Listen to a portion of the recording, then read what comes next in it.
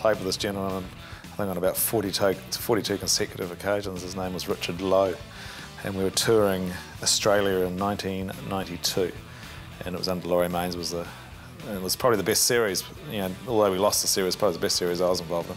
And Loe wasn't the most liked man in Australia, and in the second test at Ballymore, a little winger called Paul Carrozza scored this try, and he had managed to score the try and sort of roll over and just lying there, and it would have been 1, 2, 3, 4.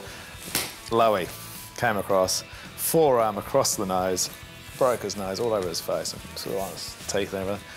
And, you know, nothing was said about it until after the game. The press went ballistic. Bob Dwyer came in and said it was the most disgraceful act we'd ever seen.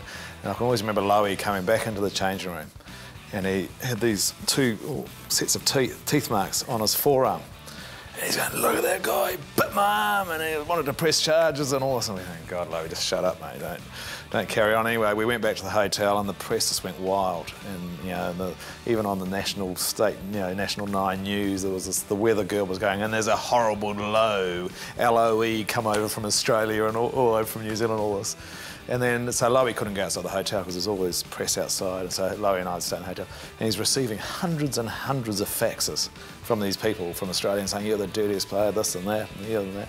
So Loe would stay in, and they'd never sign it, of course. The gutless buggers, he'd always say. So Loe would stay at home, and across the top of the fax in those days, they used to have the number of the sender. So Loe would stay in his room all night, ringing these people up. G'day, Doug. You sent a note to Richard Loe? And they said, yes, I did. Well, it's Richard Loe here. so that's Loe, and was the nicer side of Loe, I suppose, was seeing him off the field.